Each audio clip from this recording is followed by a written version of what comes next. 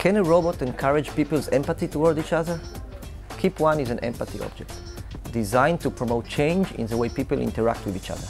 The robot is a conversation companion. Its purpose is to increase people's awareness to their communication with others, specifically to the aggression level in their tone of voice. When people talk around KIP, it listens to their tone of voice and reacts in simple gestures designed specifically to evoke empathy. If the conversation tone is pleasant, KIP becomes curious. But if the tone turns aggressive, KIP gets scared. The robot system design uses a smartphone as its main processor and sensing platform. It constantly records the room audio, compares it to a base level of room noise, and then uses this audio to put KIP in one of three emotional states: calm, curious, or scared. These emotional states then trigger KIP's gestures and physical behaviors. We had two guidelines when designing KIP.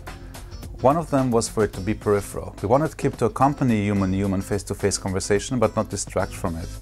And by designing it to be peripheral, it won't draw too much attention from the actual interaction that we're interested in.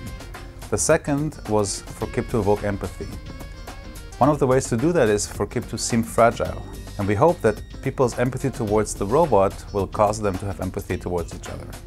KIP1 is the first robot in our empathy objects family, a merge between interactive objects and robotic companions, designed to support human-human interaction.